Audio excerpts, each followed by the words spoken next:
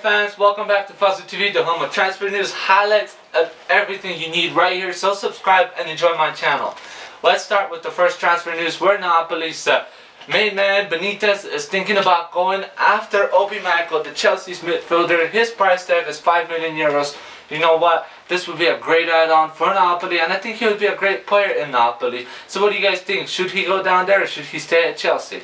So Eriksen has been wanted by everybody. Now he's getting interest from Italy.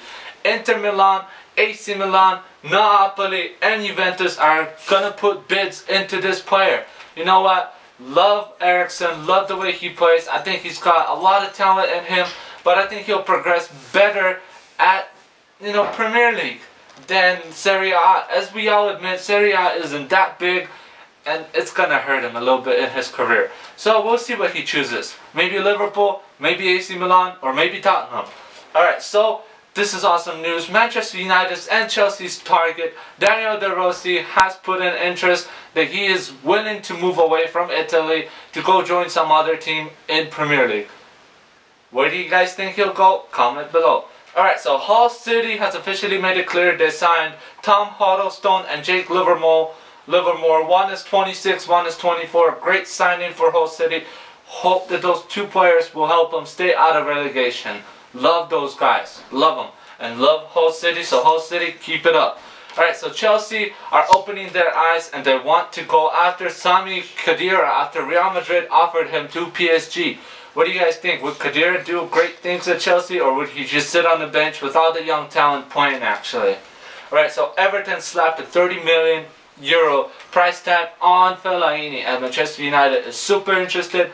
I don't know if Manchester is going to get him, but the buyout clause has already went out of date since of last week. So now they just slapped a 30 million price tag on this man, and I think Manchester United is actually thinking about going for this guy. So Manchester United's target, Kondogbia, freaking awesome player, only like 21, 22. He's got a 17 million euro clause. You know what? And Sevilla said they will only sell him for 20 million. Either to Real Madrid or to Manchester United. We'll see where he goes. But I'll find the video right here and let you watch it while I'm talking. Let's see. So does Manchester United really need more players? Or do they got everything they got in their squad to win the Premier League one more time? Tell me below who you think will win Premier League this season, which I think maybe will be Manchester City or Manchester United. Nah, just kidding. Chelsea will win it with Jose Mourinho. Alright guys, hope you guys enjoyed my soccer news, all the transfer news. Pretty soon there's going to be a site out for all of you to just go on there instead of YouTube. Hope you guys enjoy everything.